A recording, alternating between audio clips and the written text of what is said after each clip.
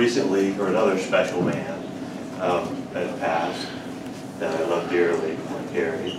And it took me 4 shots of Jameson to get up there, and I only had 1 beer today. So, but I also know him as Billy Cockrelly, Uncle Bud.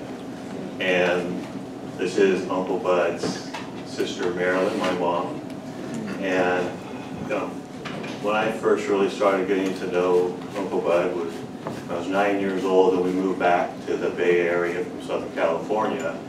And one of the things I remember is walking into his house for the first time and seeing lots of artwork. I've never seen anything like that in my life. I spent a lot of time on the sports field, but never saw anything like that. It was really inspiring.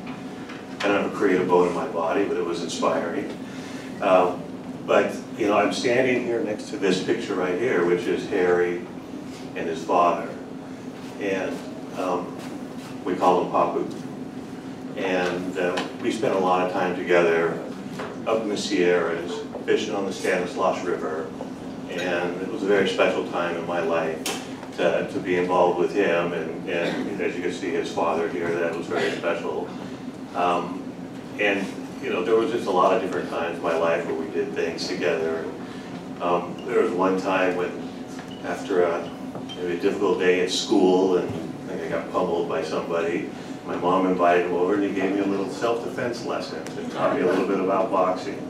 And I know it's not probably something you guys would know about, but he was, he was helpful.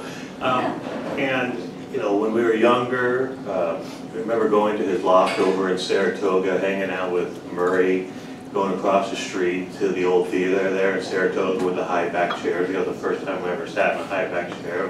We watched Laurel and Hardy movies in black and white over there. It was pretty cool.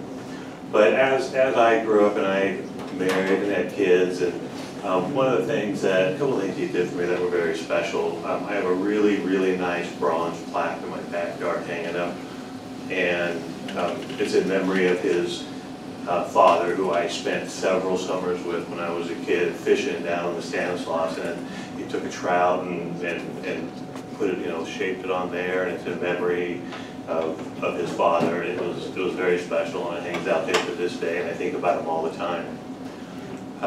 He also, my daughter Taylor, who's not here today, she's the creative one in our family, and we would go over and visit Harry.